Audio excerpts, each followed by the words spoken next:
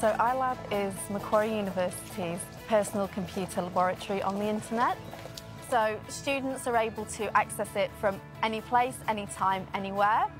They're also able to access it from any device. Let's say they've got a Mac, they're able to use a Windows environment. They've got Windows, they want to use Mac.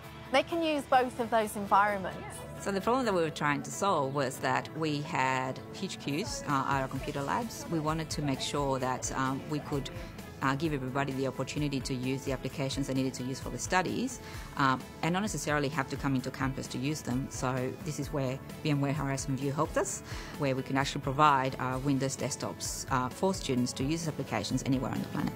So to be able to offer applications, learning tools in a digital way from wherever in the world, that's a huge kudos and a huge draw for students to come to Macquarie University. Before iLab came about, I used to have to come into uni to do all my assignments, all the research, and I have to come in and carry all my textbooks. So there were two aspects to that, these big queues, but also the fact that it took a lot of effort for support teams to refresh these labs every single semester. So we knew that we had to fix something, create something, build something to be able to meet increasing student population and increasing variety of learning needs. The main benefits of iLab would be that all the programs are there, all the programs that you need.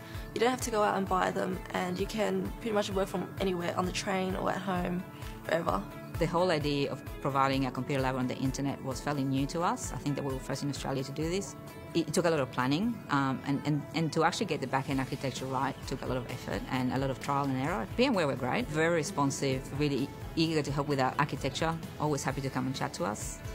So we had a really good experience with them. Distance learning is a huge draw to students nowadays. They're used to being able to kind of converse in a social media type of world, in a kind of virtual world. This is helping us better leverage our investments and be able to use physical spaces in many different ways. That we don't have to actually build more brick and mortar labs to be able to provide computer resources for students.